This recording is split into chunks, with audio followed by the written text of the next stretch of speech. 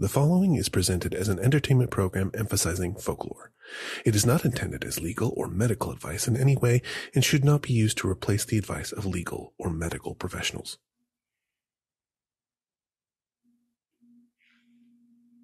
New World Witchery is a Patreon-supported podcast. This episode is brought to you by listener Sierra, upon whom we are bestowing the fruits of our latest quest into the Otherworld, 3 pomegranate seeds. We hear they are very lucky for whoever eats them, so let us know how that goes. If you'd like to become a patron and help support the show while also getting some great perks, please visit www.patreon.com/newworldwitchery, where you can pledge $1 a month or whatever you can to help us mount the rescue mission to get Sierra back from the clutches of the strange pale man who claims we stole those seeds. Whatever, dude. Who counts how many pomegranate seeds they've got on their salad anyway? Oh, and thanks to all of our listeners.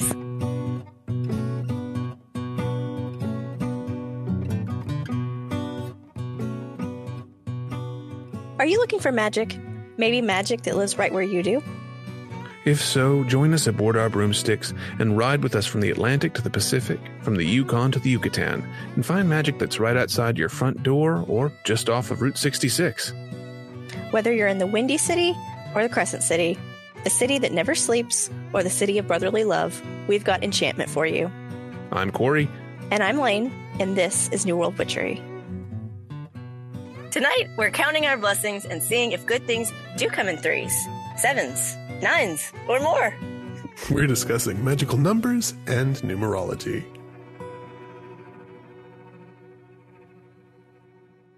I can already tell this is going to be one of those episodes. Yep, it is. I'm hopped up on Zazu juice, like I said, and you are hopped up on Mountain Dew. Yeah, frisky at the late night hours. So yeah, it is the latest we've recorded in quite a while. It is indeed, yes. And I am a bit slap happy, so that's all right. I think we can make that work. And we're talking about something which is really funny. You kind of proposed this when we were planning out kind of what we're going to be doing for the coming year, or at least the first quarter of the coming year. You kind of proposed this as, I don't even call it like an afterthought, but just something you were like, oh yeah, I was thinking about this. And as soon as you said it, it was like, well, yeah, of course. Why haven't we done that? And we both kind of been thinking like, why have we not done this topic before? So seriously, yeah, we never, this is the first time. How many number jokes can we make? Or can I make anyway? Cory's above that. No, I'm above nothing.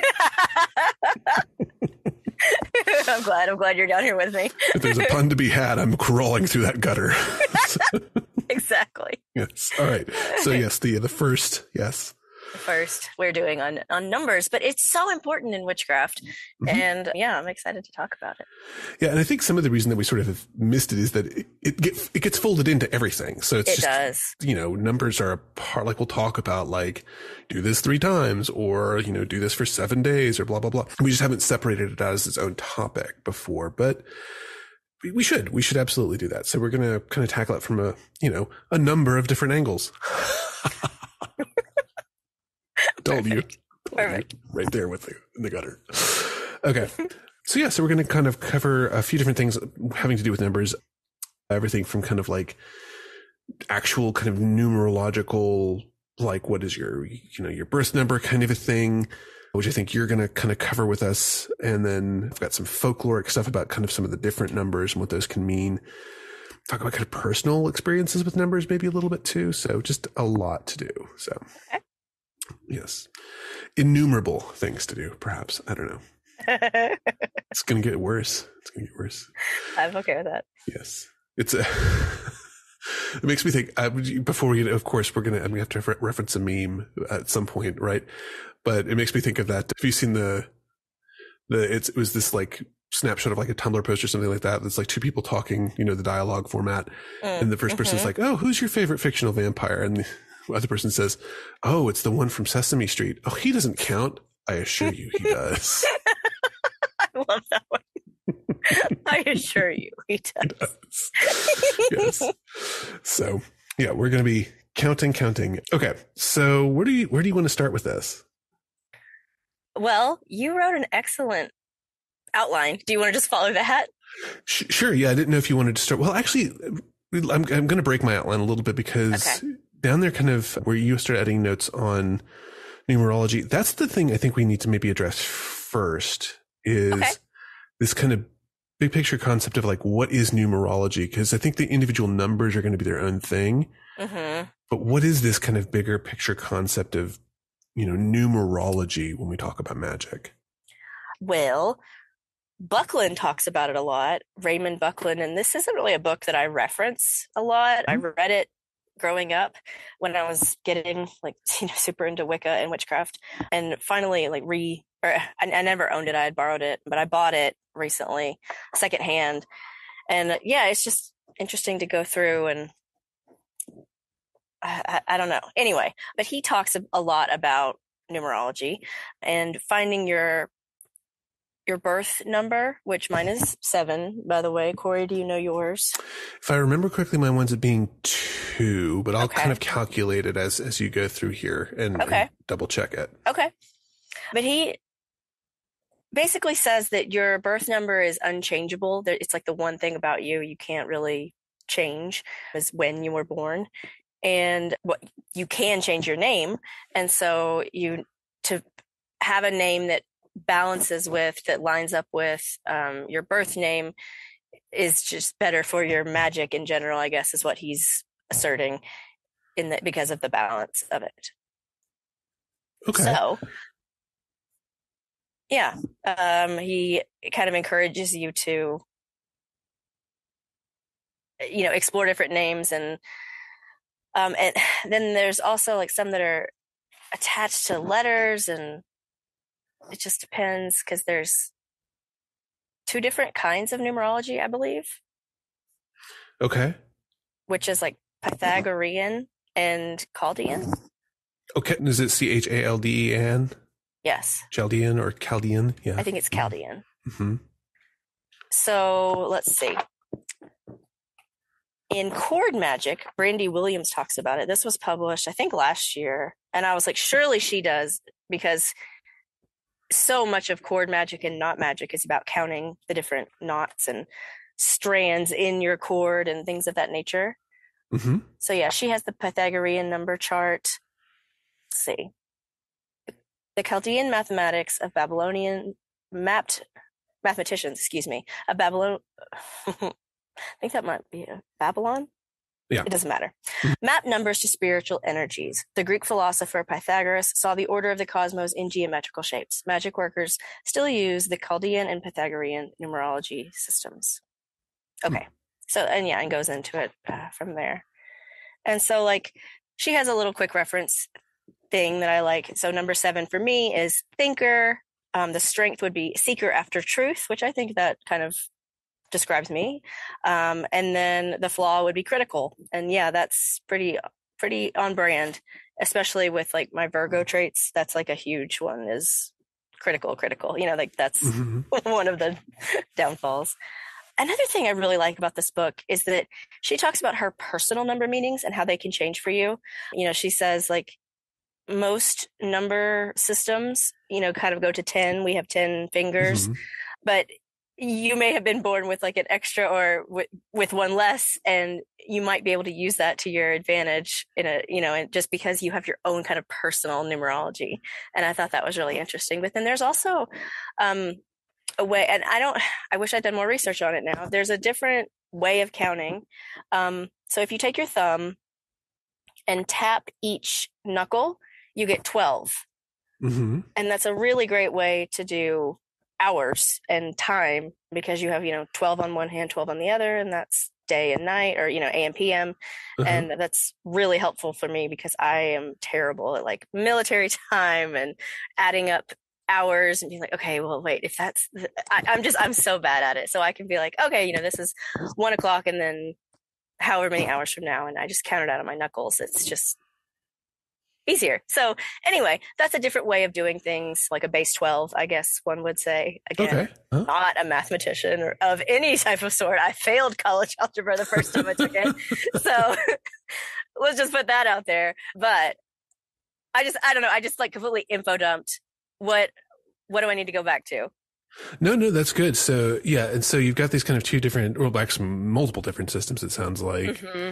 And so it's almost like like an astrology sort of thing where the number, and I've heard it referred to as things like a life number or a life path number, things like that as well, where like you have this number that sort of defines your personality traits. Mm-hmm. Is that something that you're kind of subscribing to, or do you feel like there's some flexibility to that? I mean, I think there's always flexibility with it. Like even astrology stuff, I'm not 100% on, and then Right. a lot of people aren't as well. But then again, some people are like super on board with it and be like, oh yeah, you're definitely a Capricorn, like that type of thing. Right. But so there's always a little bit of give and take. But for the most part, I think, yeah, it ends up being pretty accurate. And like, what's interesting to me is that like astrology, they oftentimes start taking into account like your position, right? Your latitude, your longitude, the hour of your birth and things like that. But with this, it's really just kind of the day, the year, the month, right? Mm-hmm. So I think that's kind of interesting. And then also the thing about him, Buckland specifically saying like, oh, well, it needs to kind of balance to your name, right? And this comes down to the idea of a lot of people within Wicca and similar traditions take on a magical name, and so they might want to make their names numerologically aligned, right? So that their name winds up adding up to the same kind of number, because you can give each letter value a numerical value too. So you want all of those letters to add up to be the same number as your birth number, right? Yeah, and the way he does it is just 1, 2, 3, 4, 1 through 9, and then you just write the alphabet and wrap back around. So A through I is 1 through 9, and then J through R 1 through 9 again, and then S through Z 1 through 8, and then obviously there's no third one for the number 9. So, and that it's pretty easy that way. And so yeah, it's like you said, he even says that's why we take a magical name, to ensure that it balances. And yeah, I don't necessarily subscribe to that. I think I did at one point. I did think it was pretty important, but I don't remember doing like numerology with it. So I'm not sure if I got that from Buckland himself or not. Yeah. And I mean, I could see a really interesting thing kind of happening if you adopted that name with that number and then also could calculate, for example, something sort of planetary into it as well. Because I know not a lot of the number systems also tie into ideas of kind of like planetary numbers, things like that, connections with zodiac signs and things. There's a lot that you can do. And to have something where like all those things align, I can really see how that would feel very empowering to somebody, to feel like when they are that identity, thinking with that number and, in this specific kind of situation, like I can see how that's kind of like, oh yes, everything is aligned. Everything is right. The magic is flowing through me. Like I can really see how that could be empowering for somebody too. So, I mean, I feel like I can kind of speak to that in a certain way because, I do, I call it, like, not to bring it up too much, but like my muggle name, and then, which is my first name. And then my middle name is kind of my magical name. And I've gone by Laine for witchy type things. And, and a few friends actually now call me, Laine and know me as Laine. It just in my regular life as well. And that's been interesting.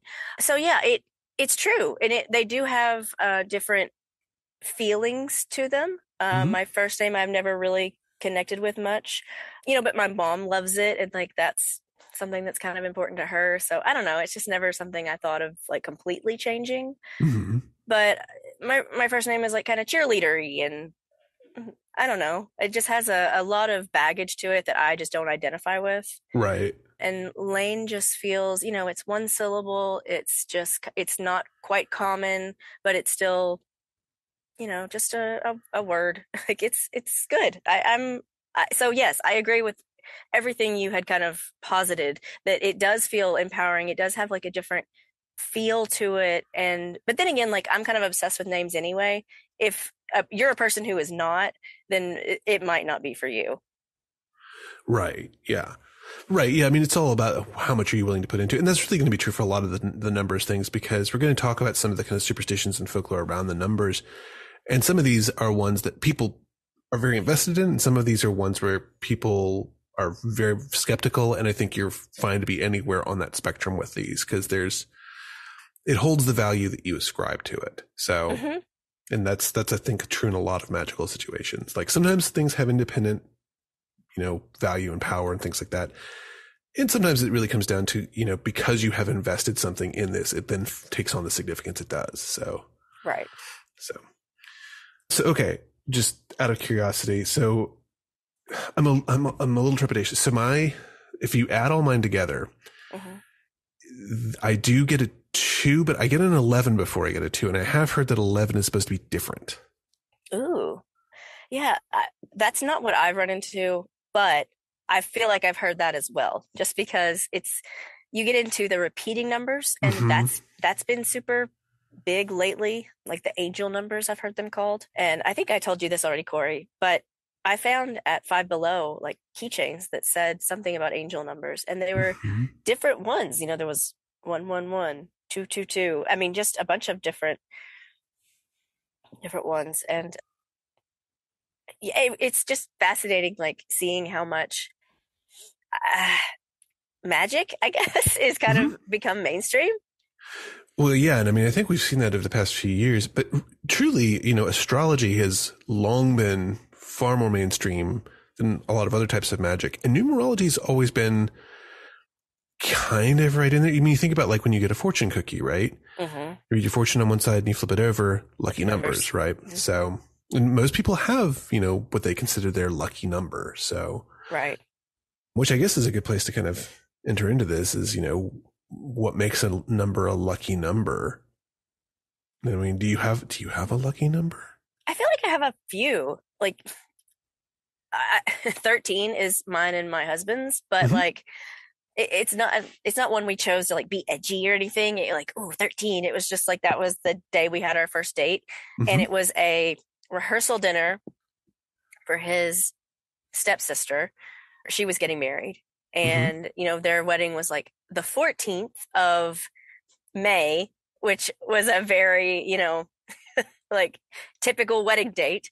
And so the day before was the rehearsal. Well, that was kind of our first date because we had been friends for a long time.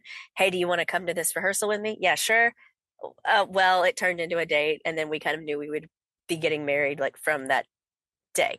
But that's neither here nor there. So like when we got married, we wanted it to also be on that 13th. We had to change the month because I was still in college. Yes, we got married very young. And so it's just always been our number. But then like when it comes to me, I've always liked 3 and 7.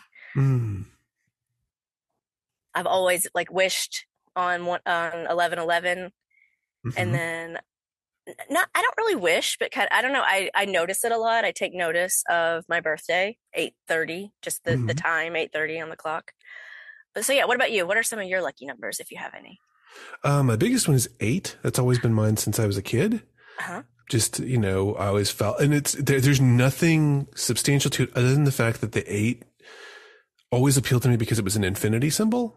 And there's something about that I really love, that sort of endlessness of the 8. And it's paired, which, I'm a Gemini, so there's a little bit of that. It's like kind of a paired, sort of 2 circles paired kind of a thing. And then it's also this kind of like, I don't know, it's a cube, it's a 2 by 2 by 2, right? And just, anytime I got, selected as number 8 or had an 8 in my number for anything that was going on in school, I was always like, okay, things are going to work out great. And like it always felt like that was true. And I don't know, like, I think if I took a statistical, like actuarial approach to it, I probably would be like, no, it was a 50-50 shot either way every time. But it felt like that number had power for me. And so since then, I've long felt like an 8 or an 8 connected number is very potent for me. So, I love that. And there's just something about that has appealed to me. Do you particularly like multiples of 8 when it comes to other like bigger numbers? Like, for example, your age, like when you hit a year that's a multiple of 8, is that like a good thing for you? Or is it really just the number 8? I honestly don't think I could tell you if that were true or not. I do know that like the number 64 has a lot of appeal to me. 8 times 8, right? Right. So it's a square of a cube, right? Which is a whole other thing, right? And so that's got a lot of appeal for me. But, and of course there's a Beatles song, Will you still need me? Will you still feed me when I'm 64? Right? That's a good one. Cute. To interrupt you or to go back too fine. much, but so from Brandy Williams' book again, her Cord Magic, where she talks about having like the personal values, she goes into hers, and I thought they were really fascinating, and I wanted to talk about them with you. Yeah. Okay. She says 1 is unity, 2 is partnership, 3 is movement, 4 is stability, and 5 is dynamic energy. Mm-hmm. Then I begin to think of numbers as multiples. 6 is 2 times 3, which is partnership plus movement. One way I understand that is through the Hermetic idea, as above, so below. 7 is the number of planets known to the ancients. 8 is 2 times 4, stability plus partnership. Finally, 9 is 3 times 3, the perfect expression of the unfolding of movement. And that's on page 53 of Cord Magic, String, Yarn, Twists, and Knots. Or excuse me, Tapping into the Power of String, Yarn, Twists, and Knots, for anybody who wants to check that out. It's a really cool book. She goes into a lot of detail. I recommend it if anybody is interested. But yeah, I really liked that. And, she says 4 is stability. And I immediately think of like the legs of a chair or a table. And that makes complete sense to me. 5 being dynamic energy. Again, makes sense. I think of a pentagram and, the 5th, I guess, element being spirit and all that. So yeah, I've never kind of thought of it as 1 through 5 and then building on top of those. I've always thought of it as 1 through 9 and having each individual one. So I don't know. I really liked that. I need to correct you on something. The 5th element is not spirit. The 5th element it's Lilu Dallas. Lilu Multipass.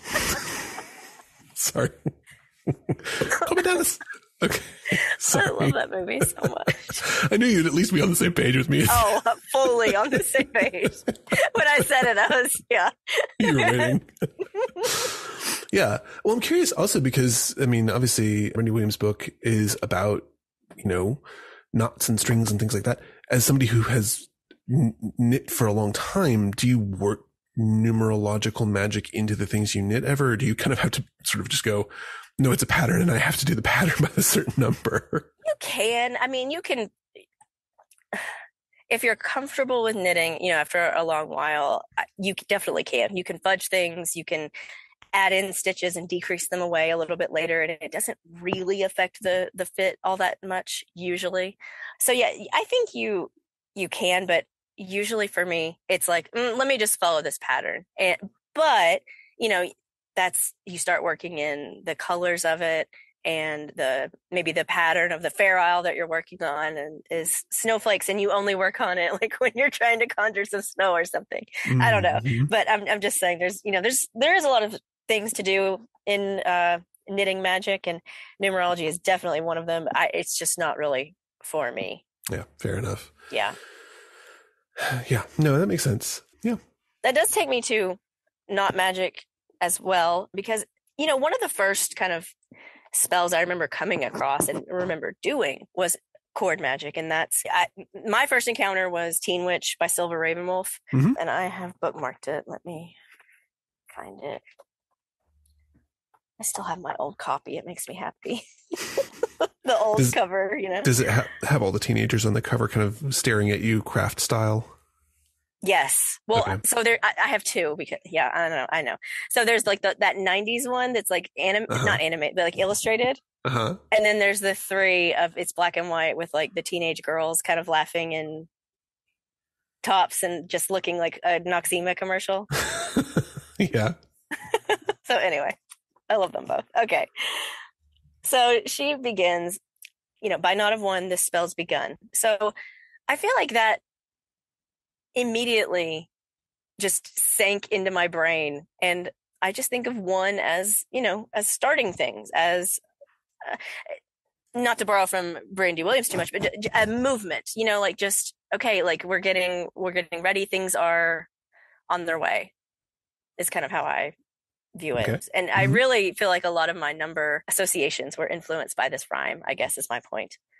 So by knot of 1, the spell's begun. Knot of 2, words are true. By knot of 3, this says it comes to be. I feel like I've read so mote it be, so shall it be, several different ones. By knot of 4, this power is in store. Knot of 5, the spell's alive. Not of 6, the spell is fixed. Not of 7, the answer is given. Not of 8, I meld with fate. I don't remember that one. But not of 9, the thing is mine. I do remember that one. So 9 being like completion and I guess kind of the end all beat all of them. Yeah. For me. Yeah, and that's when we get to 9, as we kind of work through all the numbers, I think it'll be interesting to see how that kind of plays out, because I do remember doing cord magic as an early thing, but I remember it being the one from Scott Cunningham with the Egyptian knot amulet that you would tie around your wrist to reduce, it was supposed to help dissipate headaches and things like that. And that always had, I think, 7 knots in it. So it never went to 9. So. Oh. Yeah. Okay. But interesting. Well, good. Okay. Well, before we dive into the actual numbers themselves, there is also the phenomenon of counting things. And we've talked about that plenty of times on the show. I don't want to dive too deeply into that, because I know that one that we've brought up several times is obviously the 1 for sorrow, 2 for joy, 3 for a girl, 4 for a boy, right? Yeah. Which is it's the magpie counting charm or the counting crows charm, not the same as sha-la-la-la-la-la-ya. Huh? I love that. Yeah. Yeah. It does not summon Mr. Jones. It does not, you don't have to say it in a long December. It's all very well. Anyway. So yeah, the counting magpie's charm is supposed to be this, you count things, however many of something you see, and that reveals something to you.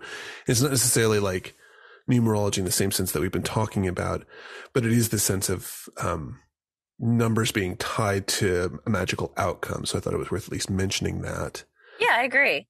Also, It reminds me of just witches and counting being involved in the or not always witches, but a lot of supernatural creatures needing to count things in order to pass through, I don't know, like a threshold or something like that. Counting grains of rice or pennies or whatever. Which is why, the count on Sesame Street is a vampire. Right. Yes, because he's compelled to count things. Yeah. Exactly. So there's that as well. I assure you he does. I assure you he counts. Yes. That's the only thing protecting all of the denizens of Sesame Street is his obsession with numerology. Otherwise, they'd all be, a bloody mess on the streets. So, but yeah, no, that is true. Yeah. So, and it is something to think about. If we are magical folk, we do tune into things like that. So it makes sense that, if we're going to count something like crows, we would also count something like pebbles or grains of rice, because we need that information. That's what gives us access to this otherworldly power, and so to enter a house, it's sort of like the house's name, right? In order to know the house's name, well, now you have to count everything that's at the threshold. So that's why you put down rice or salt or whatever, because otherwise you don't know the house's name, so the house won't give you access or something like that. So that makes sense. Yeah, that's an interesting way of looking at that. And I mean, who knows if that's accurate or not, but no, but it's kind of within that folkloric vein of it. Love it. Yeah. It would absolutely make sense. That feels very like something that would be in a Neil Gaiman novel, and it just feels right, and you're like, oh, I don't know how he tapped into that, but that's just right, Yeah, we call that the folkloresque, something that feels like folklore, but we can't quite prove it is. Mm-hmm. Okay, love it. Yeah. Okay. Let's see. So there's a lot of weather ones. I'm just going to throw a bunch of them out here. Let me know if you do any of them. Okay. Counting fogs in August to determine snows in winter. No. Counting stars in the ring around the moon to tell how many days until a storm. Counting number of days on the day of the first snow since the last new moon to know how many snows there will be that year. No, I've never heard of that one. And counting number of sunny days between July and September, and then doubling it to know how many days we'll have of cold in the winter. There you go. I think there's also counting the stripes on a woolly worm. Yes, I have heard that one, but I've not seen a woolly worm in years. And it the realization of that a few months ago made me really, really sad. Yeah. We still had them up in Pennsylvania when I lived there. So they're not gone. I mean, to be fair, I'm not outside as much as I used to be when I was a kid and saw them frequently, but it still made me sad. So yeah, but we did do that. Yep. So yeah, so those are all kind of practical ones where you're sort of trying to predict weather and things like that.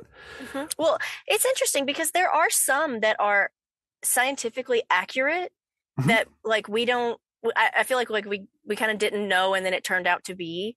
I mean, I feel like everyone knows about the thunder crickets. one. Oh, the thunder, yeah.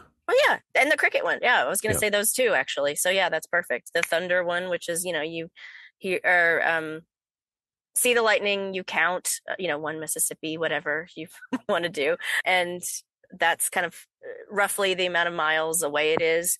Or if that's completely too inaccurate for you, I just like to count between each one and then compare and be like, okay, it's moving away. Okay, like, you know, it's getting lesser. That's good. That's what I need to know.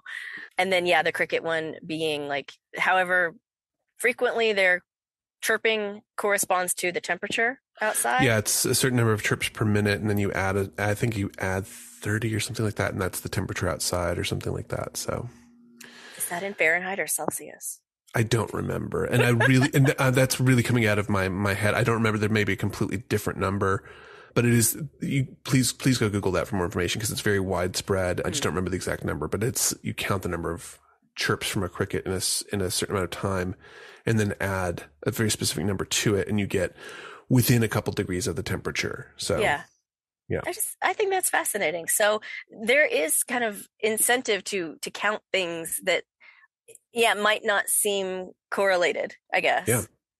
Yeah. It's, I mean, this is, and so much of, I think, what witchcraft came down to was seeing patterns that didn't necessarily have a logical sense, but had an intuitive sense, and then sort of being able to pull on the threads of those connections, and counting is part of that. So I did see before we move on from counting, the act of counting itself can be both good and bad luck. So like, they say don't count your blessings. If you do count the number of good things you have, oftentimes that's sort of an invitation to have something taken away from you. Or one of the weird ones was if you count the number of teeth in a comb or the number of hairs on somebody's head, that's bad luck. So you shouldn't do that. But then if you do feel like you're having bad luck, you can count backwards, and that will, in theory, dissipate the bad luck. Although if you're not having bad luck, you shouldn't do it, because then you're inviting something to happen when you get to 1. So be careful about that. So I don't know, does that, any of that stuff ring true, been familiar to you? For some reason, I keep thinking of like throwing salt over your shoulder. Like it's just like the backwards motion of it, if that could even be called that. I don't know. But yeah, there's something about like doing something that you wouldn't normally do. Like I feel like you could even do, like, say, the alphabet backwards, like it wouldn't, it doesn't have to be the numbers necessarily. But that's that practice of reading free, right? Where you're like, we read a passage backwards if we think we've been cursed by it, and that removes the curse. So, yeah. All right. Okay. What about evens and odds? What are you? Evens or odds? Well, I'm 8, so I tend to go evens, but I also know that odds are supposed to be more appealing, just in general. So, like, I know that, like, when they say that you're creating art or painting or anything like that, that you should always paint an odd number of objects, so because it's more visually appealing to the eye, which I think is interesting, because, like, that goes back a long way. Like, there's a quote from Virgil from 40 BCE where he says, "Odd numbers please the gods." Yeah, that's crazy. Yeah. I mean, interesting. I prefer odd numbers as well. Like I said earlier, 3, 5, 7, generally kind of what I tend towards. But yeah, I don't know why. Yeah. I'm not sure why either, because we're really interested in symmetry. So we like things to have like bilateral symmetry and binary symmetry and things like that. And like, we obviously live in an age where everything is very binary in terms of its, the digital age is all coded in binary in certain ways. So, but odd numbers are more appealing to us. So, and like that carries through. So like, I mean, I found examples in Spencer's Fairy Queen, in Shakespeare, things like that.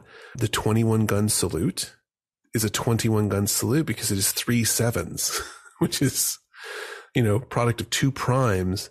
That is an odd number itself. Yeah. And so it's a, good luck number.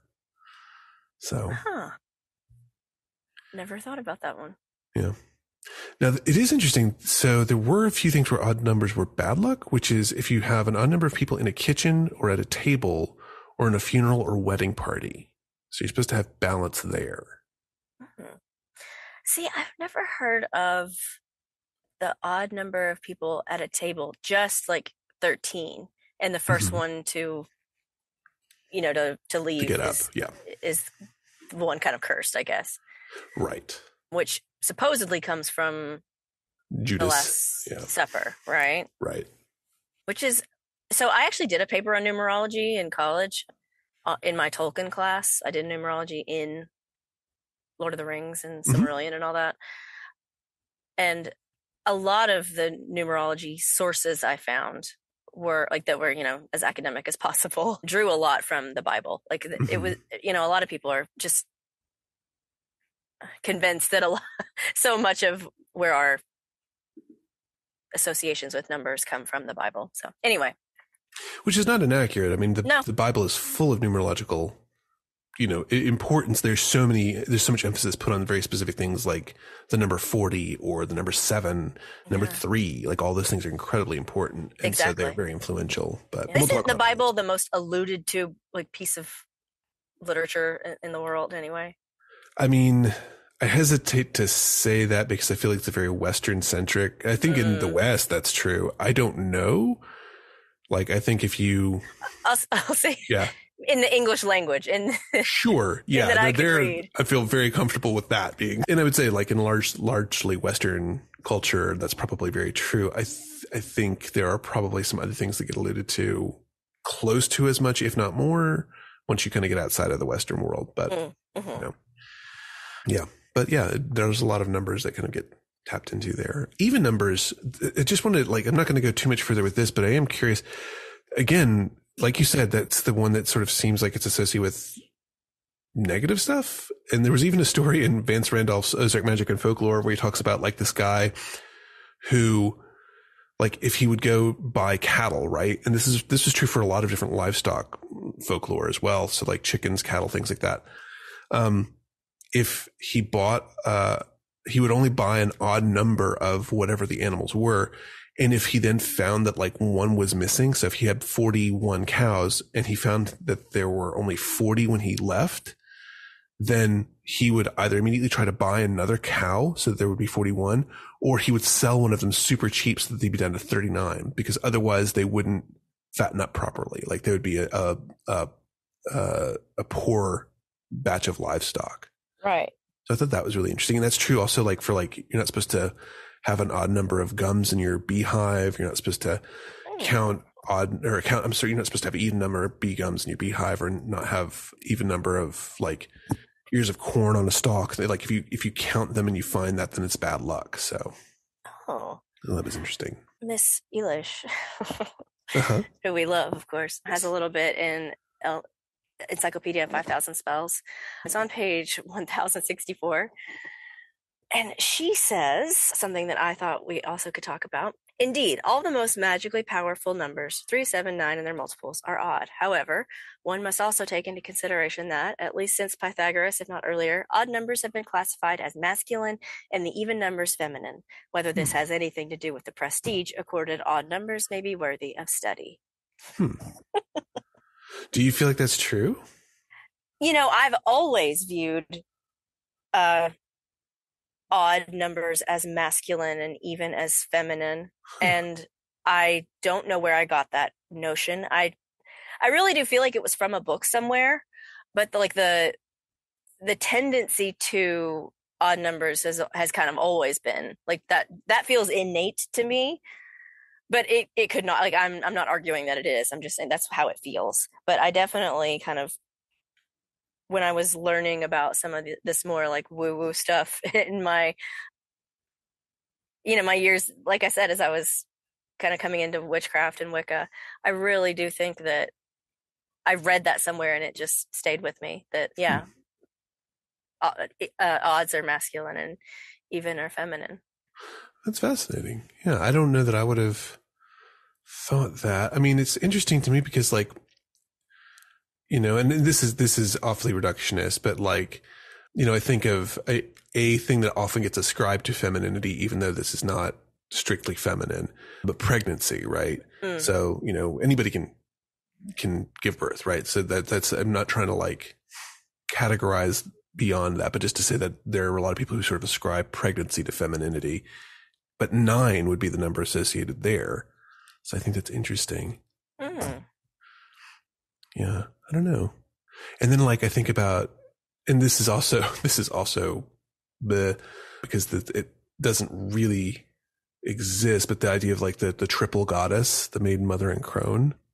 But like that's really kind of made up by Robert Graves. I believe it was Robert Graves. I may be speaking out of turn on that, but this concept that was introduced much later than classical antiquity, although there are triads of goddesses and things like that. But and I think that imagery still really can work for people, myself included. Yeah. No, I mean, and I know you're not trying to like downplay that or anything, but you know, someone who's listening to this for the first time may not, or us for the first time may not know that. Yeah. Right.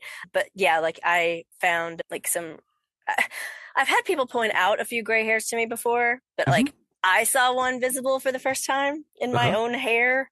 And that was like, I don't know, it was just weird. Like this really visible sign of aging and having to be like, it's okay. You're coming into your crone years. It's all right. It's okay. Who are still in the spring of your life. I'm still firmly in mother territory, I think, but yeah, it's coming, and I'm grateful that it is. I'll try to remember that. Winter is coming. Yes. No, I get that. Yeah, no, and I mean, and I'm not trying to say that like the maid mother crone thing doesn't work for people. It certainly does. I just wanted to. It's just that specific grouping is a more recent sort of introduction, even though the concept I think does exist potentially in older examples too. But that's neither here nor there. But yeah, the idea of a triad, I just think it's really interesting that like.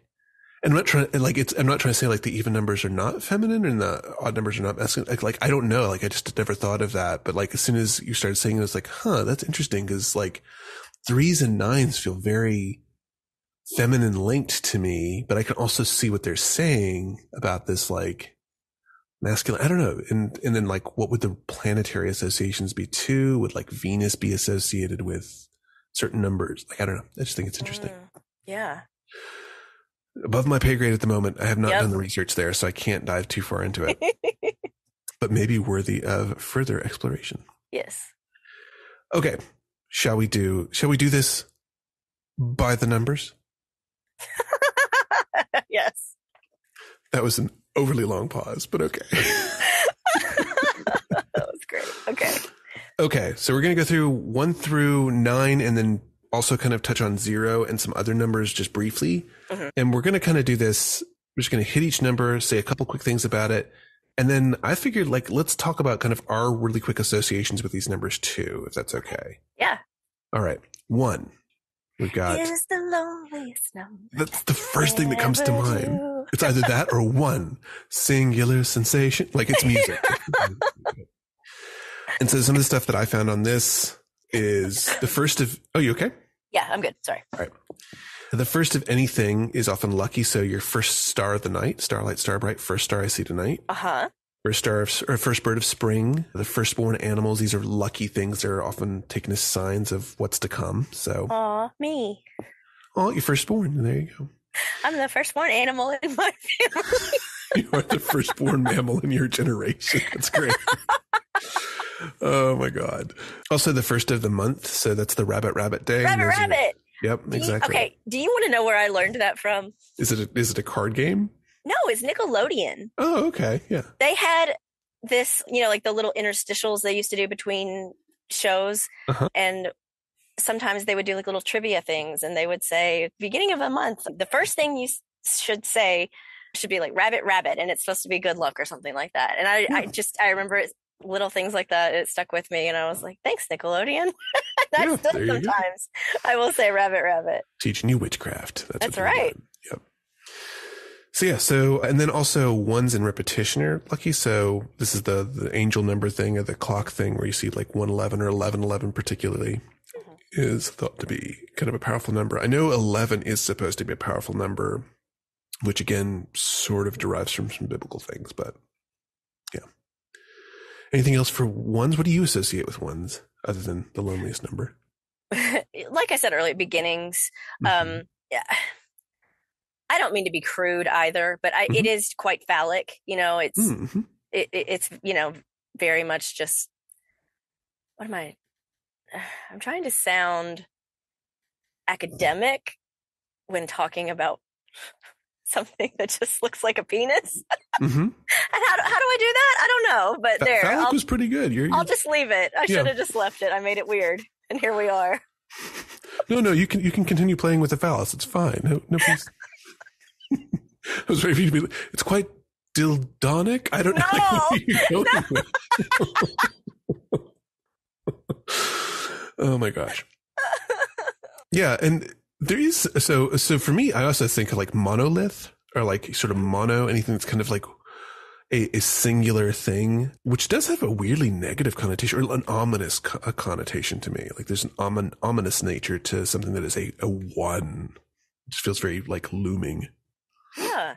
Well, I think of, we kind of talked about it the last time we recorded for our other podcast, the monolith in the movie 2001. God, what is the full name? 2001: A Space Odyssey? Thank you.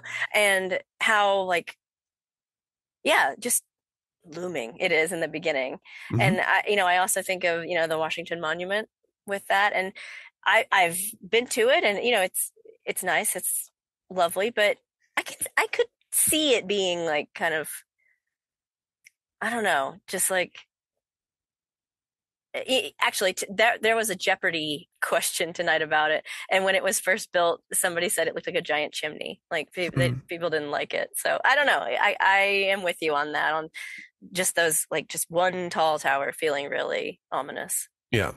Or, anything that's kind of a one big, like, so even, monotheism. And if somebody else is monotheistic, that's fine. But like for me, one big looming force, one big looming God, one thing that can control everything feels really overjuiced, like let's divide that power up a little bit. Someone needs to nerf the God. Yeah, a little bit, right? Like we've overperked this one. We gotta to parcel this out. All right. Anything else for one? No. All right. Two. Do you want to go through the ones that are in here? Double yolks in an egg are good luck. I've heard that. As are paired fruits, which are believed in folklore to lead to twins. Okay. Yep. Twins. A lot of lore about them being lucky. Also slightly supernatural or preternatural. So, of course, we have like Romulus and Remus, twins in Greek mythology, for example. Yep, Castor and Pollux. Yeah. Yep. And then the popular folk belief that the left twins have healing powers, and that could be fraternal twins and the opposite sex. Yes. For the left twins, what does that mean exactly? Right. So they're twins, but they are fraternal and opposite sex twins, right? So they're not identical. So it has to be fraternal and opposite sex twins. Well, every opposite sex twin is a fraternal twin, right? I don't know. I think you can be an identical twin and have come from the same egg. I don't know. That's an interesting question. I don't know. Maybe that's true. I don't know.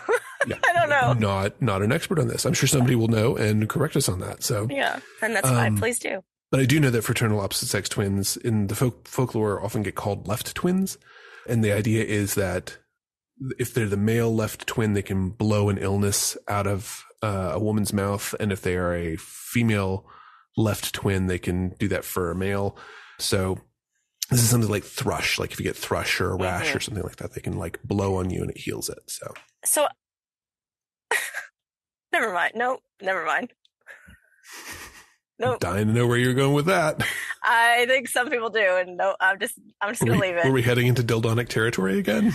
Okay, well, I have to. Okay, with thrush being yeast, can you blow the yeast infection away? Like, are they becoming gynecologists? I mean, listen, if you don't have access to regular medical care, you gotta do what you gotta do, I guess.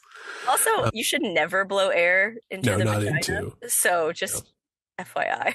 Yeah. Do not motorboat is not good. Oh God. What But am I? where have we gone? What have we done? Yeah. Anything else on twos? Oh, anything that happens twice is bound to happen a third time. And yes, that is, my mom is big with that one. Like, oh, well, celebrity deaths come in threes. So, I mean, yes, that is like talking about threes, but when something happens twice, it's always like, oh, but that's the signal, like, be ready for the third. Yeah. And you're always kind of waiting for that third thing to happen. Yeah. And then, of course, like there's a confirmation bias thing that happens with that too. Cause of course. Yeah. Like it could have been like 6 months since the last one died. And you're like, oh, like this minor B actor from this film that I watched, once 20 years ago, they died. That's the third one. You're like, well, was it? Like, was that the third? Yeah. Maybe they're still coming.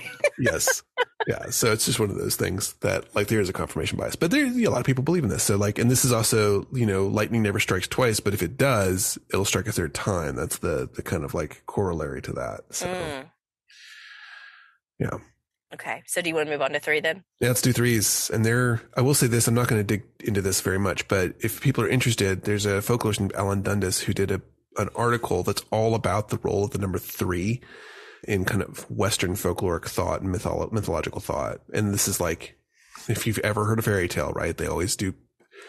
There's always 3 sisters or 3 brothers, or they go on 3 different adventures, or they, walk through 3 doors or go up 3 mountains. It's a repeated thing because the first one's the initiation. The second one is the trial that is not passed. And the third one is the trial that is passed. Right. So, I mean, and that's a big in the rules of comedy as well. Yeah. Mm-hmm. And storytelling, just storytelling in general. We get a lot of 3 beats, as they're called, in, shows we talk about, movies we talk about. So, yeah. Yep. Yeah. There's something that just like scratches something in our brain to have it grouped in 3s.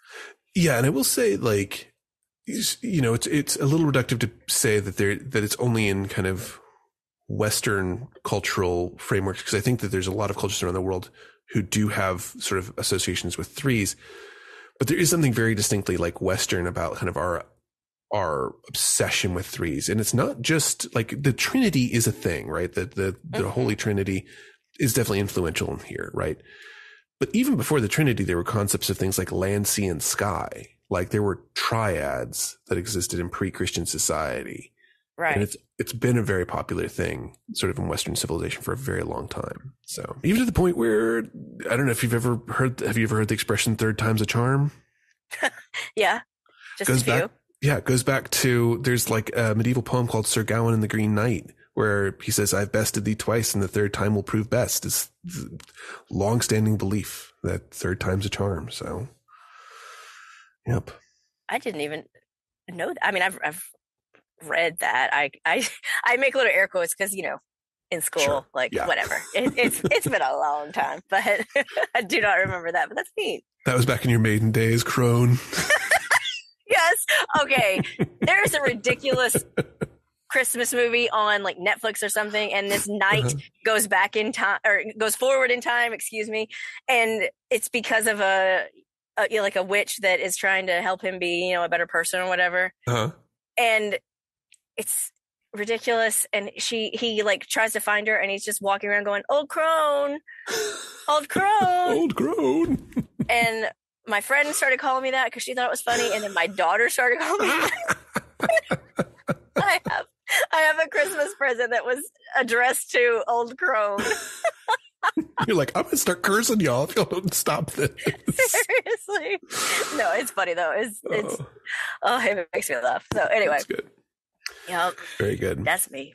All right. What about 4s? 4. Okay, let's see. You said something about the Dundas thing. Yes, please. Yes. Okay. So in that same essay that Dundas talks about 3s, he also talks about the fact that once you kind of get outside of that Western European, not even Western European, that sort of like broadly Euro-centric kind of worldview, there are other numbers that wind up being important. And the one he points to the most is that in indigenous cultures in America, the number 4 is usually much more of a holy or sacred number because it has to do with the 4 cardinal directions, the 4 key colors of red, and then either white or yellow, blue and black. So, that's a really big deal for a number of indigenous groups. So yeah, but that's fascinating to me because I believe in Chinese culture, 4 is very bad luck because it sounds so. I'm not sure if it sounds similar to, or if it's written very similar to, like the word for death. I think. Obviously, I don't speak Chinese. I don't know enough about it to speak with like a lot of authority on it. But I do know that that's a thing. Like how, for example, we skip the 13th floor on certain buildings. They often skip the 4th floor in China. So, yeah. That's so many people that have that belief around 4 that it's the opposite of that it's right. A really bad number, which I think really points out that like numbers in general and number-based sort of magical thinking is very culturally contextual. Like you have to have there has to be kind of an entire system in place around it to give it meaning. So yeah, that's true. And what I guess, which also kind of brings me to a point I wanted to say, which, if you're working in a certain system, do the research on their feelings about those numbers, or about numbers in general, I guess, because like if you're working with a Chinese type of system, you're not going to feel the same about 4 as if you were working with a European one. Right. This is so random, but can I just say this real quick? Sure. Within, so American Girl had, dolls that were numbered that was just like, hey, you pick one and that's its number and you can name it whatever you want.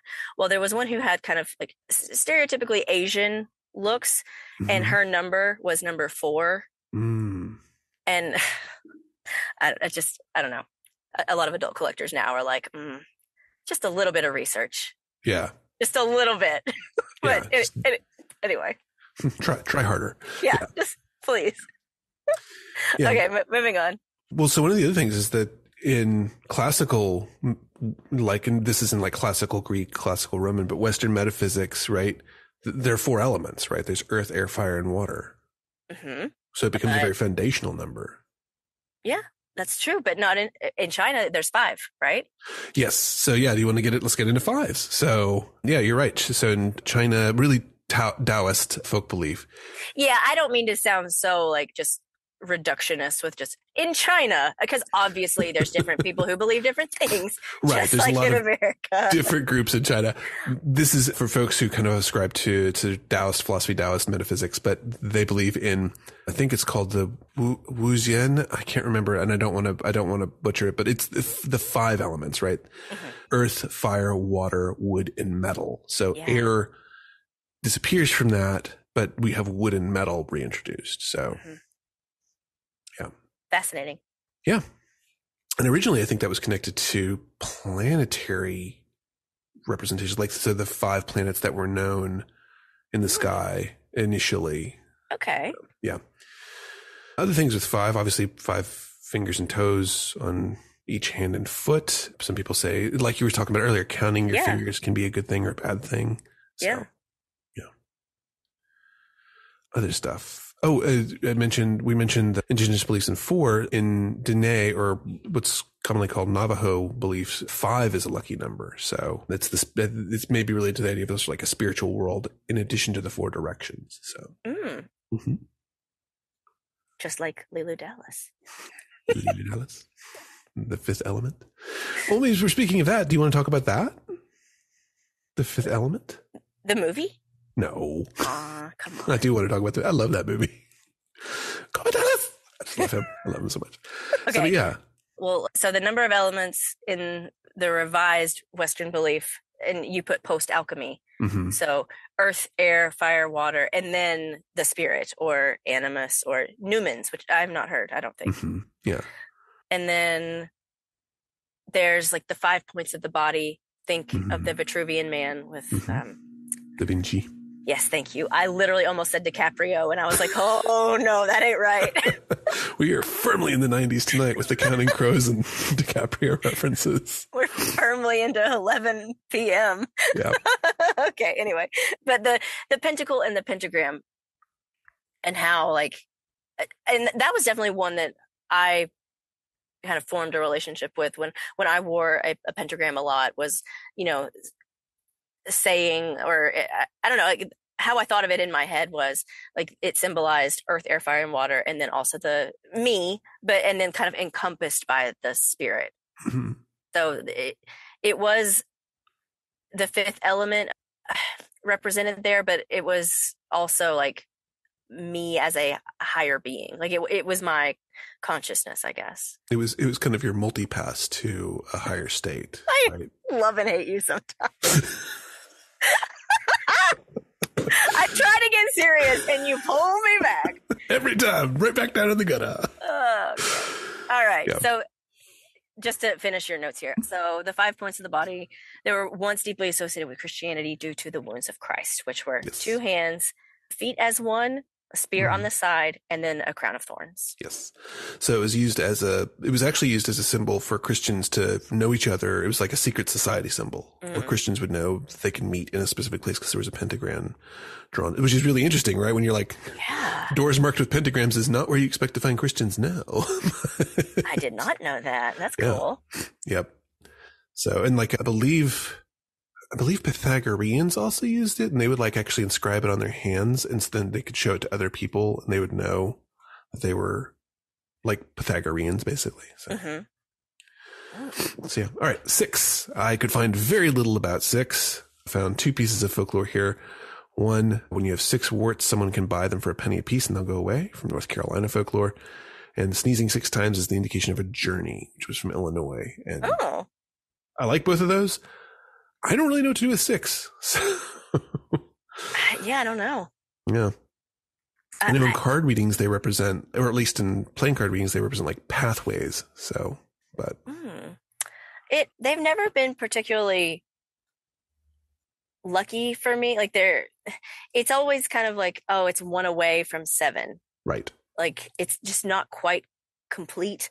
And then also, of course, it has the 666 connotation, which, you know, kind of growing up in that sort of environment where like literally, like, you know, if a fast food order, which it would never come to 666 now, let me just say, but at the time, if, you know, a fast food order came to $6.66, it was like, oh, let me add something else on because I'm not paying that number, for example. Like I remember that happening at least once specifically. Yeah, which is interesting because there's a lot of debate about that and that not actually being the number. I know. But, yeah. Oh yeah, we could get into that for sure. But I do think that the 666 it can really scare some people. Sure, for sure. Yeah. So, and that's probably the widest association is that sense of this 666 being a very scary or negative number. And it is interesting because I, you know, shy away from 6s myself in terms of like, I don't have any positive associations. I don't have a negative association, but it's just kind of a number that doesn't mean much to me. So I don't know, even though it is my birth month. So take that as you will. All right. 7s, however, have so much lore. Oh yeah, I'm sure. Obviously, there's a lot of biblical stuff that goes with this. So like 7 days of the week and sort of the hallowing the 7th day. There's a lot of, you know, multiples of 7 being holy. So 7 times 7, like 7 unto 7 times 7 generations and things like that, or unto the 7th generation and all the sort of stuff that goes into it. So 7 is seen as a very kind of like holy number because it is this sense of completion. But, what else? Let's see. Counting 7 stars on 7 nights for dreams of a future lover, or the first person to touch your hand after doing so will be your lover. Yeah. Okay. I don't think I've heard of that one, but yes, doing things for like something 7 times for 7 nights, that definitely pops up a lot in witchcraft, I feel like. Yeah. Yeah. Maintaining a full 1 week spell. And we're going to talk about novenas in a little bit, but like I was about to say candles. Yeah. A lot of times candle spells will ask people to do them for a full week. Right. Or if you're doing them for a quote unquote a month, oftentimes what it'll be a cycle of 4 times 7. Right. So it's 28 days that you're supposed to do it, because that's kind of the lunar cycle basically. So, and each 7 days is a quarter of the lunar cycle. So there's 7 that too. 7 days. Sorry. The Before ring. you die, you see the ring. Yeah. It ruined me. I mean, again, really firmly in the 90s here. I also thought this piece of lore was really interesting. So if you keep something 7 years, you are supposed to keep it forever. And you can't get rid of it. It'll always come back to you. And I've never heard that. Yeah. But yeah. Bear with me. It automatically made me think of, okay, they say, whoever this ominous they is, that like your cells regenerate fully every like 7 years and you're not the same person you were. And I know it's scientifically bullshit. I know that. Mm-hmm. But like the idea is there. And it's almost like there's something about 7 years of just being like a different person. And it's like, well, if you've kept it through that cycle of your life, then yeah, it's destined to stay with you. Yeah. Yeah. And there's fairy tales that have to do with, if somebody will be in service to, the devil or some other entity for 7 years. Right. So yeah, there's a sense of like 7 years is this sort of cycle. And I think in Jewish lore, I know the 50th year was the Jubilee year.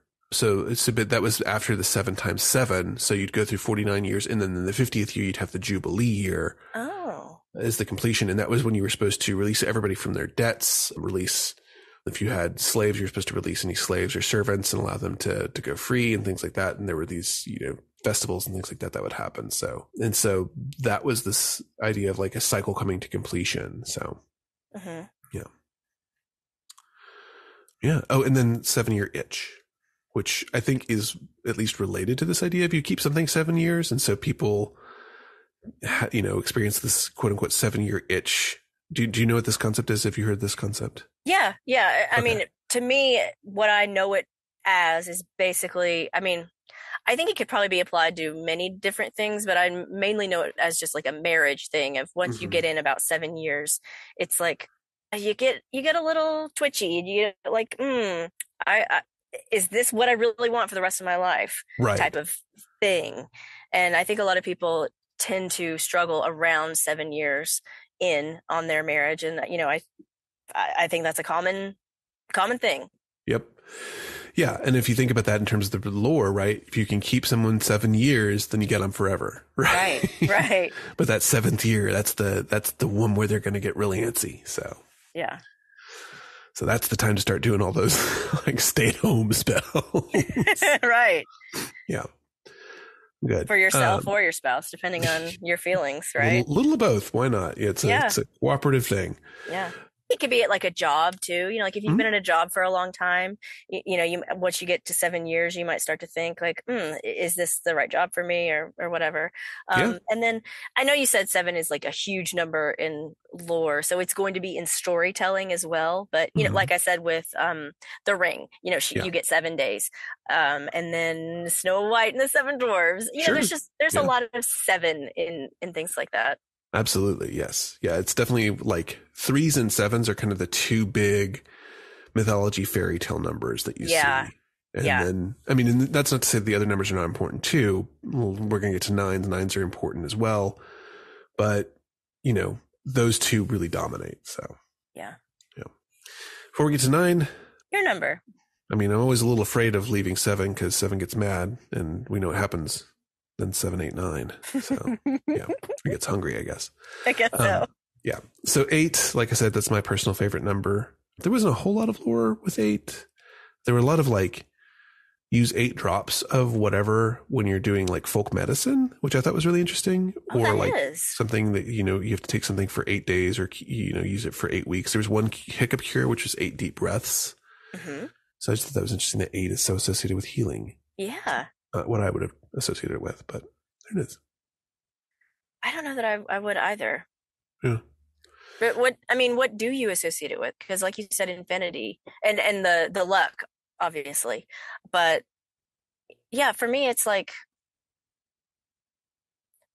I don't know. It's right between that 7 and 9 for me. So it's just, again, it doesn't feel quite complete, even though it kind of should, it's easily divisible by 2 and, you can just half it right down the middle. It should feel like stable or something to me, but it just doesn't. I know that so much of this is just like personal feeling, and you may feel completely different about all these different numbers. Mm-hmm. So maybe listening to this isn't completely educational or whatever, but I don't know. That's just how I see it. What about you? No, I mean, like I said, I have strong associations. It isn't that infinity thing. So for me, that's kind of where it really comes from, is that it's not so much that it's divisible down the middle. It's that it's this sort of continually and perpetually ongoing cycle, and it's sort of this change. It's a number of change and expansion to me. So it's like 2 times 2 times 2, right? It's this elevation to elevation to elevation. Like when you think about something growing exponentially, right? Mm-hmm. Which is what 2 does when it becomes 8. Initially it's just sort of squaring itself, but once it's cubing, it's starting to grow exponentially. So it's this expansive, very like fortune oriented number, like good luck and good fortune. So okay. Love that. Yeah. That's kind of how I think of it. Yeah. And there's no end to it because it's right. infinity. Right. Okay. And then you can kind of, if you did 2 times 2 times 2 times 2, right?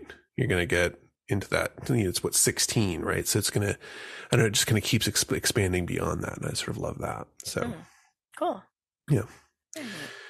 Okay. So 9? 9s, lots of stuff on 9s. I will say I was at one point taught while I was learning Southern Conjure that 9 is a cursing number, and you use 9. If you want to curse somebody, you're going to mix 9 ingredients together, or you're going to do a spell over 9 days to curse them. So I wonder if there's a reason behind that. I mean, it is associated with a lot of magic. I don't know why specifically it would be cursing over everything else. I think it has to do with the fact that it's not quite 10. It's not quite complete, but I don't know. And see, 10 doesn't feel complete at all to me, but no. I get your point. Yeah. Yeah. Yeah, 10 feels like I don't know, like a stopping point. I don't know, but it's not a completion point. Right. So yeah. It's another tick, it's where you, yeah. And we should say, like, there's obviously positive uses for this too. We mentioned the novena, the 9-night candle spell, right? Mm-hmm. Yeah. Let's see. There's 9 worlds in Norse mythology. Mm-hmm. And 9 herbs in the Anglo-Saxon charm. What's that? What's the Anglo-Saxon charm? So there's an Anglo-Saxon herb charm that names 9 different herbs as kind of the sacred herbs. Now that you put it like that. It's these 9 sacred herbs. I'm trying to remember what they are. Now that I couldn't tell you. Yeah, I can't remember it. I've got a friend who is really, really knowledgeable about this, and they have a tattoo of all the different ones on their arm, or they're expanding it slowly to do all those. But I can't remember what all of them are. I think plantain is one of them. Okay. But there's a whole bunch of them that are part of the sort of Anglo-Saxon lore to do with that. I think, what is it? I found a little chart that shows it, and plantain is one of them. But it can't be right because cayenne is on there, and cayenne is a New World. It's a New World plant, so that's not it. But, and this is New World witchery, but that ain't what we're talking about right now. No, we're talking about Old World. Yeah, but anyway, but that has that kind of historical root to it. Let's see, this 9 sacred herbs. Oh, I don't know. Oh, that's all in runic, and I can't read runic, so we're just gonna assume. Anyway, I could Google all day long. I'm probably never going to be able to find witch problems. Yeah. Oh wait, that's in runic. That's in runic. I can't read runic right now. Yeah, but anyway, if you Google the Anglo-Saxon 9 herbs charm, I'm pretty sure you will run into it. Oh, okay. So here it's showing mugwort, plantain, fennel. That sounds correct. Yeah. Okay. So those ones I think are correct. An apple winds up being in there too, I think. So yeah. Okay. Nettle. Yeah. Okay. Yeah. That makes more sense. So yeah, if you Google this, you're going to be able to find that more easily. But yeah, so these 9 sacred herbs that represent kind of 9 different sort of properties of healing and magic and things like that. Yeah. So, and 9 again is a cube, right? It's a 3x3 cube. So it's a prime cube, which gives it some power. Yeah. Oh, it's a square. I'm sorry, not a cube. I don't even I didn't even pick up on it. Like, again, college algebra was not my forte. Fail. Oh my goodness. Okay. So that brings us through 9. Did you have any other associations with 9? I mean, I guess 9 months. Oh yeah, for sure. Even though it's not really 9, Mm-hmm. but yeah, that's just the general like what we say for gestation, and so that definitely has some meaning, I guess. Yeah, and one other one, and tell me if you heard this one or not, but I remember when I was learning kind of in Wiccan practice, when you made your magic circle, it was supposed to be 9 feet across in diameter. Do you remember that? Oh, I don't know that I do, but if someone had said that they had learned that, I'd be like, yeah, that sounds about right. Just because it's 3 times 3. Yeah. So I don't know. And even in the craft, Uh-huh. like they don't say like the number 9, but they like in the movie they say by the power of 3 times 3. Uh-huh. Like whatever, some mote it be or something like that. But I don't know. I always remembered that and being like, why are they not saying like just by the power of 3 or the power of 9? Why is it 3 times 3? Right. And how kind of interesting that was. And I know, again, it's a movie, but they did have a real witch on set who was kind of helping them with certain things. Yeah, I think, wasn't it Silver Ravenwolf? Oh, I don't know. It was definitely a high priestess of a certain coven that was near where they were filming, I believe, but I don't know that it was. Yeah, I don't remember. But I don't know. I could be very wrong on that. I can't remember who it was. But yeah. So that's 9. Then we come around to like 10 or 0. And I do think it's worth at least mentioning 0 has its own, there's not so much lore about it, but it does have this kind of interesting presence where it is null, right? It is the absence of something. Yeah. So I don't know. It's kind of a weird concept. Yeah. It's just weird when you think about it. Like it represents the absence of something. Yeah. Yeah. And I think it only appeared once kind of Arabic mathematicians realized that they needed something to represent that nothingness or that absence. Right.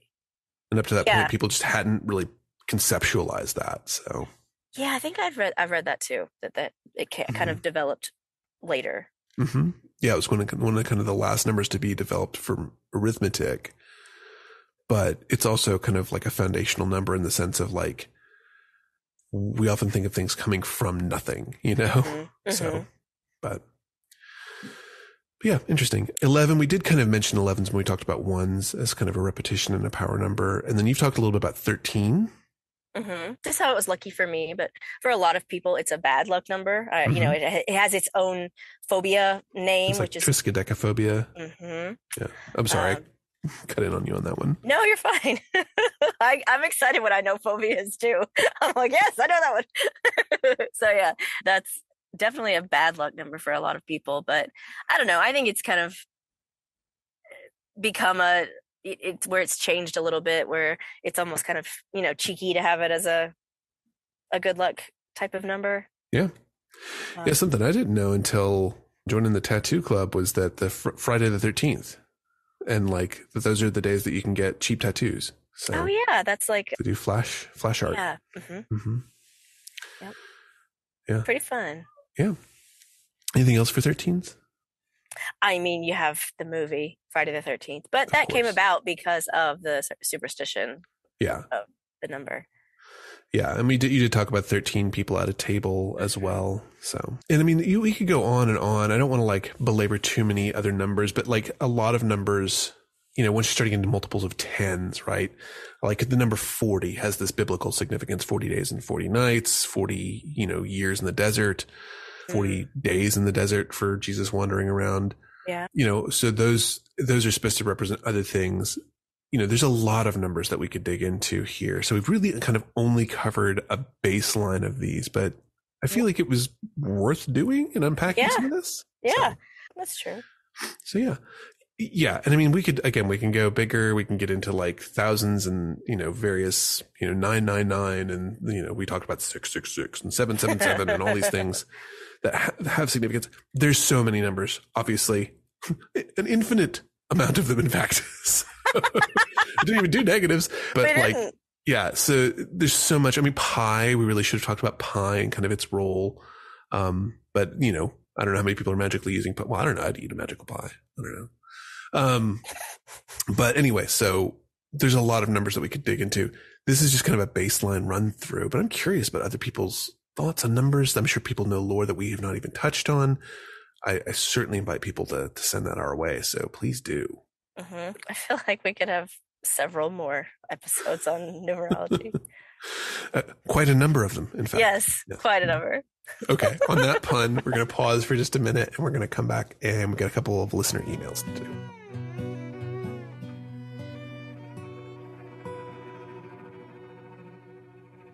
All right. Do you want to do this first one? Sure. Okay. Martha says, greetings to all. I have a question about a problem I'm having. I recently moved to a retirement community, and my neighbor is putting little drops of something that looks brown in front of my door and along the sidewalk. What can I do to cleanse this? I'm so distraught. Please help. Sincerely, Martha. Yeah, and I mean, so I have to say that, we don't know specifically what they're putting in front of this person's door. For all we know, this could be like a disinfectant. It could be, they might be doing mold treatment or something like that we just don't know about. But if we're assuming that they're putting something negative magically down, I figure we can at least answer what would we do in the situation where we thought somebody was leaving something on our doorstep that is causing negative effects. So I'm curious, what would you do in that situation, Laine? I'd call you. Okay. I'm sorry. Good answer. I know. My ego is well inflated now. Thank you. No, I don't mean it to be a cop out. I literally don't know what I would do, and I would call you and be like, "Help! What do I do?" So here we go. You'd be like, "This mother put some shiz on my doorstep. What are we gonna do?" Okay. I need to bring in the big guns. That's you. Oh, that's sweet. I like being the big guns. I mean, the first thing I would do is I would say, make sure that you clean your house in general really, really well. Back to front, out the front door, just get anything in there just to get it clean, just to give yourself a baseline, open all the windows, bang some pots and pans, ring some bells, just get everything kind of like out of your house that could be lingering. And then this doorstep area where they're leaving stuff, I would specifically cleanse that with a wash water made with a little bit of ammonia or urine as a way to sort of break their mark on your space and reclaim it for yourself. You could also add in some lemons, some salt, things that generally kind of purge or remove things. And then, if you're worried about them kind of coming back, I would, put down maybe some red brick dust or some chalk kind of around the area where they would have to walk over it so that whatever they're bringing in, its power is broken before they can even put it down. So that would be kind of what I would do. How do you feel about all that? Yeah, I like your idea of chalk and using sidewalk chalk to write like sigils or protective things because it washes away really easily. But I like to think that the power is still there. Yeah. So yeah, I really like that idea. Okay. So that's kind of where I would go is, clean everything out, push everything out that front door, throw some of your wash water out into the setting sun so that it takes it away. Then once you've done that, that's when you lay down your stuff on that, your own kind of cleansing and blockade work on that front door.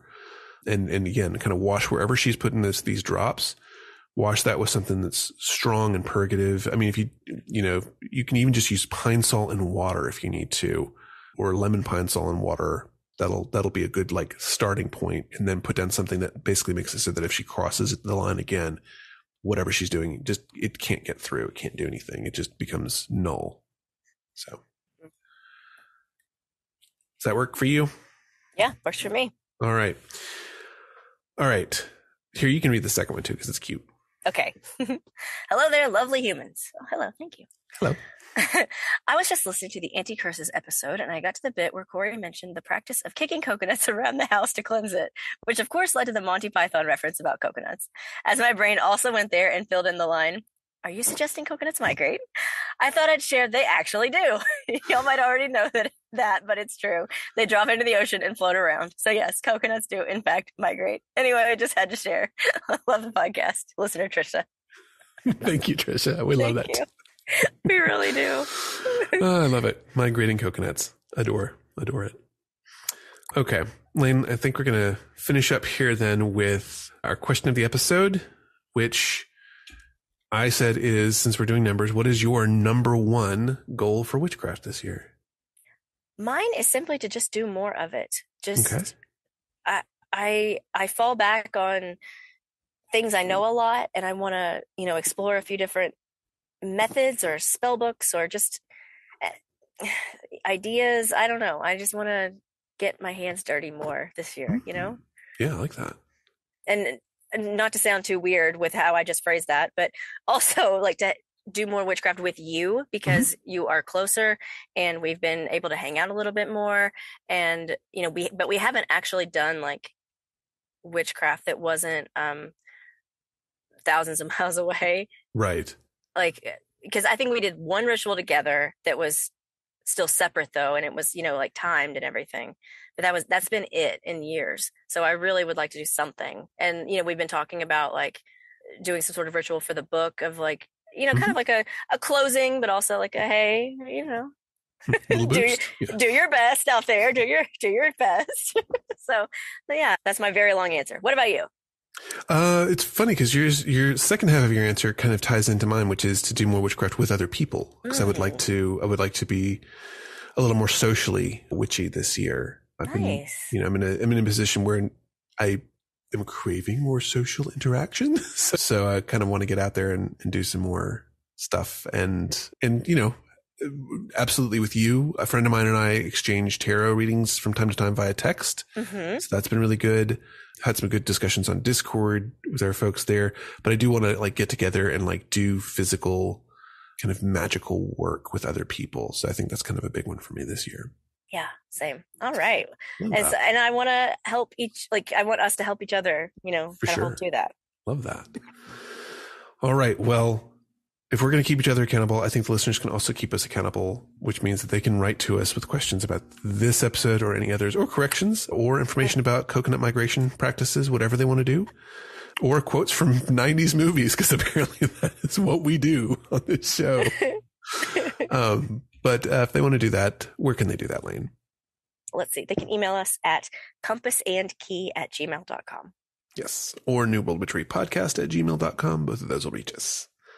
If they want to find over 200 articles on North American folk magic, plus all of our social media and everything like that, they can go to newworldwitchery.com/find-us. That'll get you kind of pretty much everything on our website. newworldwitchery.com is where we have all of our podcasts, including ones that seem to not show up in everybody's podcatchers. So if you're looking for some of our older episodes, they're there too. So yeah, because we've been going for how long now? We're going into our 15th year. About to, yeah. Like speaking of numbers, my friend. I know, decade and a half. We're pushing it. So Ooh. It's a lot. Halfway to retirement. I'm gonna get that gold watch. She only had one more year left on the podcast. She was going to retire to a little island off the coast of Florida. And they cast a spell. Now she's a rabbit. If you turn into a rabbit, I would take very good care of you. So. Oh, thank you. That actually makes me sorry. I must be like this. It's just getting late because I'm that emotional right now. Because I'm like, you hate rabbits. That's so kind. You're the one rabbit I would care for. Yes. Okay, go ahead. What else we got? I don't imagine you could possibly want to support us at all at this point. But if for some reason you found a need to do that, you could go to patreon.com/newworldwitchery. $1 a month, whatever you can afford. It helps us out, helps us make the show better, and leads to some nice perks. Hopefully perks that'll be going out fairly soon to some of our Patreon supporters. So yes. Yeah, we're a little overdue on that, but we are. But catch up but we got it planned. We got it scheduled out. Corey and I are hitting the ground running with it. Yep, absolutely. Yeah, so I think that'll about do us. I guess we should mention, if you're interested if you like Buffy the Vampire Slayer. Oh, yeah.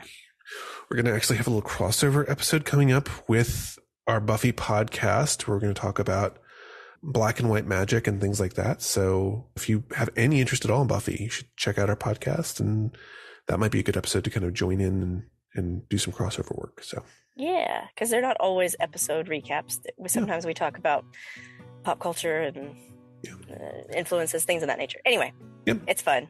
Yeah, we just did the myth of the robots. Yeah. That's fun. So if you want to learn about robots and fiction and lore, there it is. So cool. Well, Laine, you are amazing, and I am definitely your number one fan. So I think we can close up on that. Same here. All right, everybody. Thanks for listening. Be well. New World Witchery is a production of New World Witchery Podcasts and is released under a Creative Commons Share and Share Alike license. The title and closing music for this episode is Woman Blues by Paul Avguernos, licensed from Audio Socket.